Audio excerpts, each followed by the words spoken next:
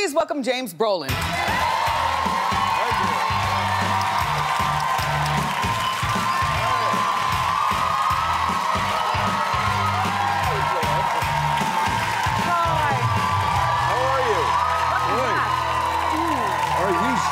or what? A few pounds. Yeah. I'm trying. It's constant hard work. So I haven't seen you in a few years. Welcome back. Yeah, thank you.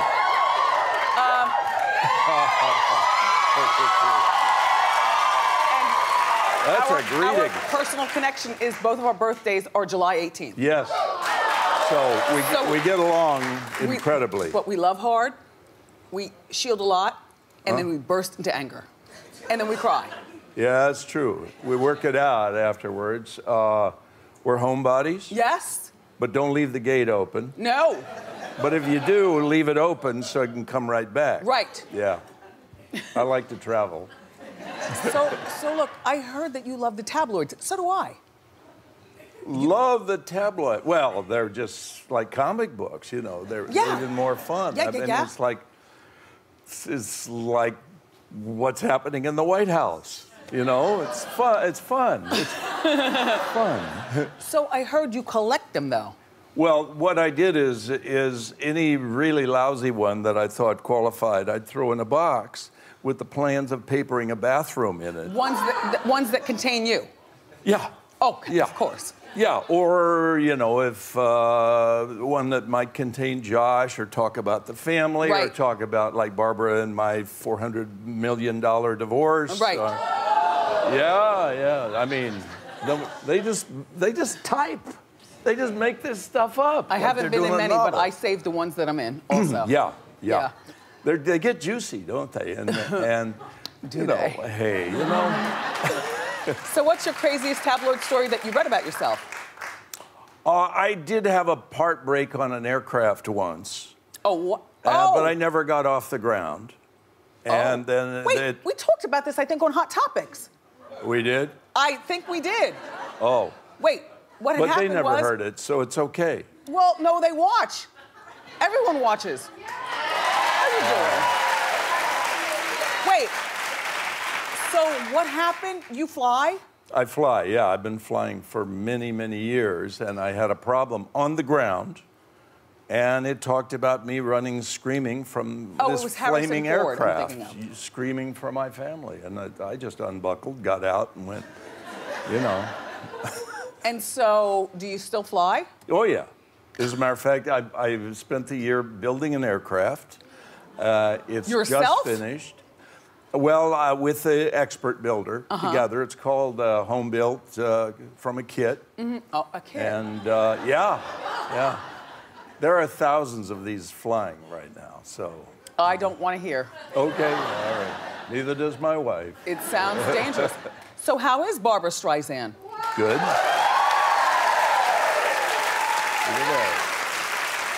You guys are about to celebrate the big 2-0 anniversary? Yeah, July 1st. Yeah. 2-0, yeah. Who'd have thunk, right?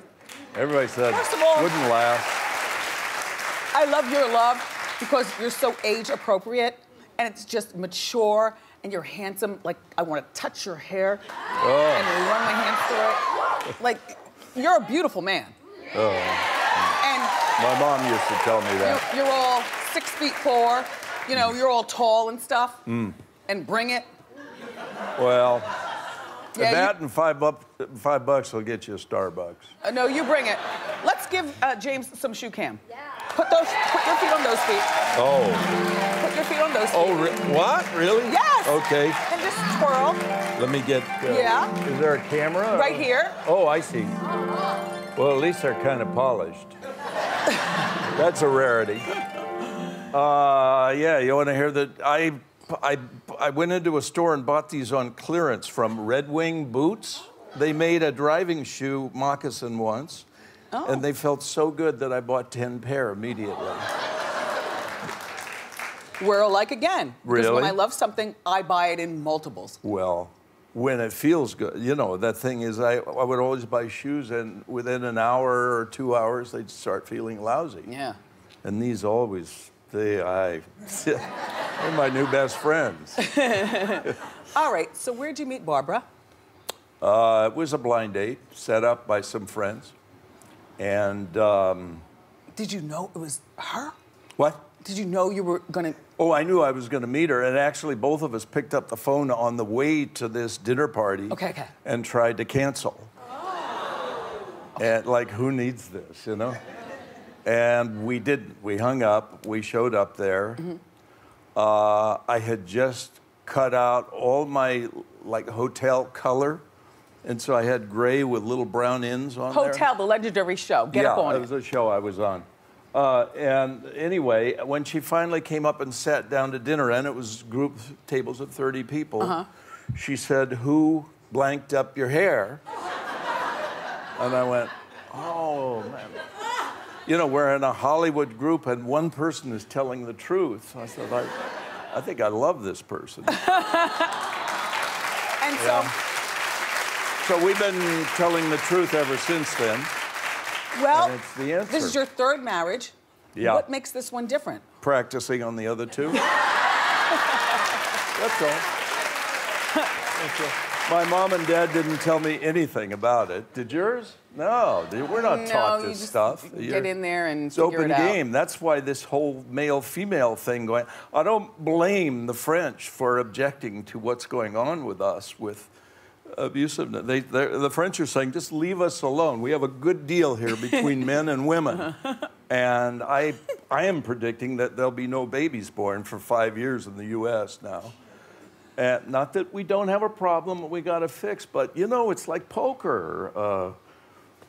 You know, developing a relationship with somebody. All the new corporations say you can ask somebody for a date once and that's it after that. I don't know if that's a good rule. This is poker. You got to hide your cards. So tell us about your Hallmark movie. The Hallmark movie. What do you do, and how are you acting? You're a prince?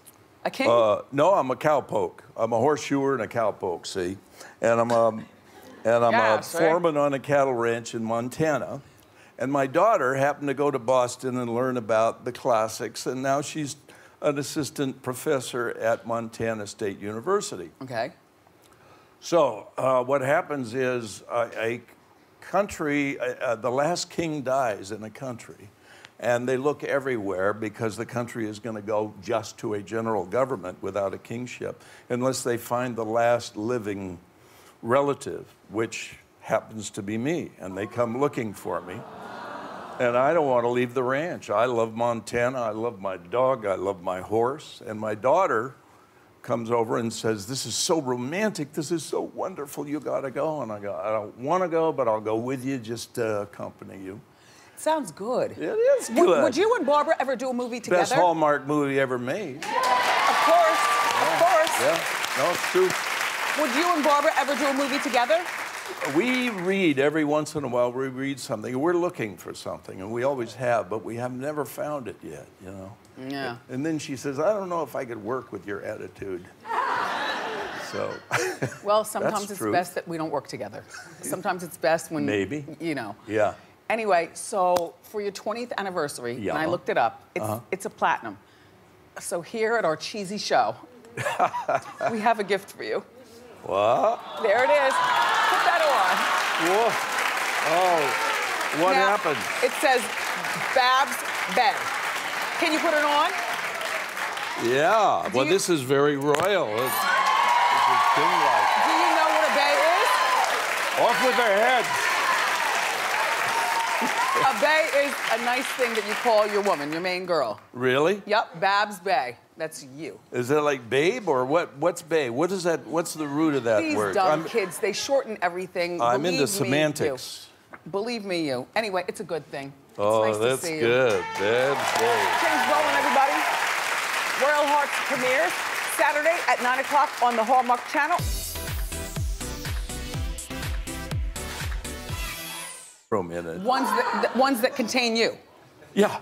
Oh, yeah. Of course. Yeah, or, you know, if one that might contain Josh or talk about the family or talk about, like, Barbara and my $400 million divorce. Right. Yeah. I mean, No, they just type. They just make this stuff up. I haven't been in many, but I saved the ones that I'm in also. Yeah.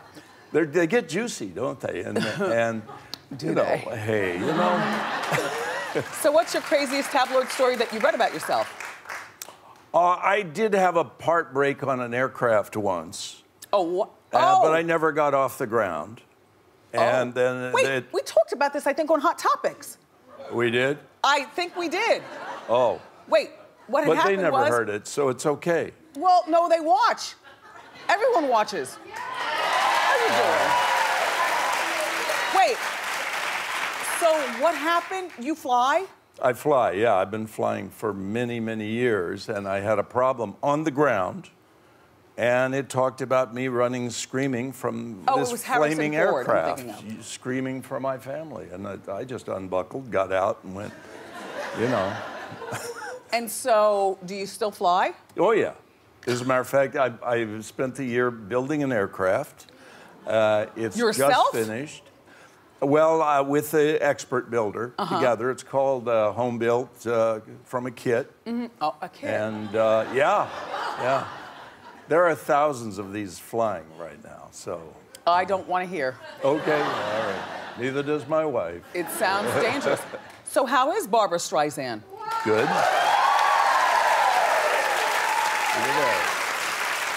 You guys are about to celebrate the big 2-0 anniversary? Yeah, July 1st. Yeah. 2-0, yeah. Who'd have thunk, right? Everybody said, first of all, wouldn't last. I love your love because you're so age appropriate and it's just mature and you're handsome. Like, I want to touch your hair and run my hands through it. Like, you're a beautiful man. And my mom used to tell me that. You're all 6'4". You know, you're all tall and stuff. And bring it. Well, that and $5 will get you a Starbucks. No, you bring it.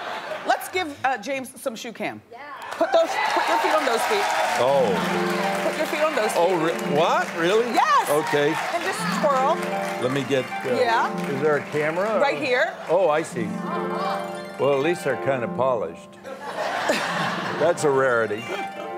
Yeah, you want to hear that? I went into a store and bought these on clearance from Red Wing Boots. They made a driving shoe moccasin once, and they felt so good that I bought 10 pair immediately. We're alike again. Really? Because when I love something, I buy it in multiples. Well, when it feels good, you know, that thing is, I would always buy shoes, and within an hour or 2 hours, they'd start feeling lousy. Yeah. And these always, they're my new best friends. All right, so where'd you meet Barbara? It was a blind date set up by some friends. And did you know it was her? What? Did you know you were gonna? Oh, I knew I was gonna meet her, and actually both of us picked up the phone on the way to this dinner party. Okay. And tried to cancel. And like, who needs this, you know? And we didn't. We hung up. We showed up there. I had just cut out all my like hotel color, and so I had gray with little brown ends on there. Hotel, the legendary show. Get up on it. Yeah, it was a show I was on. And anyway, when she finally came up and sat down to dinner, and it was group tables of 30 people, she said, "Who blanked up your hair?" And I went, "Oh, man. You know, we're in a Hollywood group, and one person is telling the truth." I said, I think I love this person. And so we've been telling the truth ever since then. Well, and it's the answer. This is your third marriage. Yeah. What makes this one different? Practicing on the other two. That's all. That's all. My mom and dad didn't tell me anything about it. Did yours? No, we're not taught this stuff. Get in there and it's figure open it out. game. That's why this whole male-female thing going. I don't blame the French.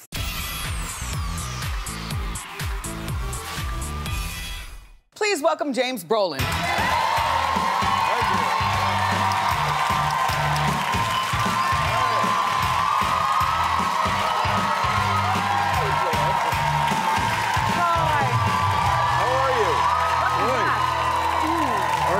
Skinny or what? keep trying. It's constant hard work. So I haven't seen you in a few years. Welcome back. Yeah, thank you.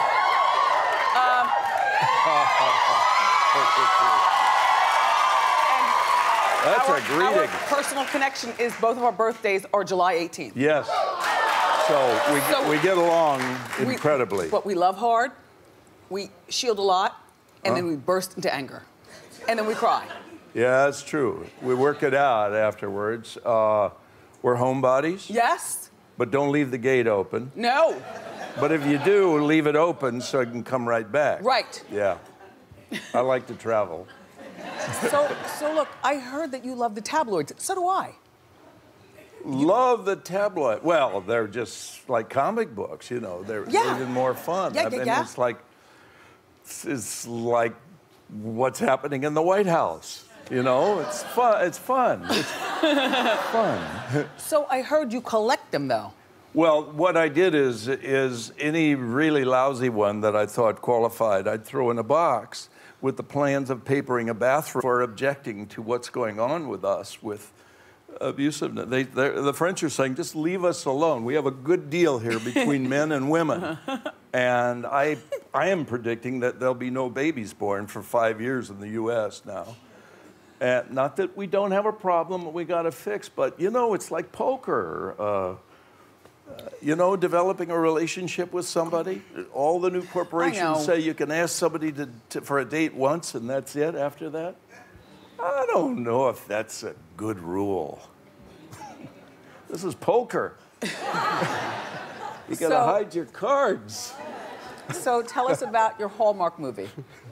The Hallmark movie. What do you do and how are you acting? You're a prince?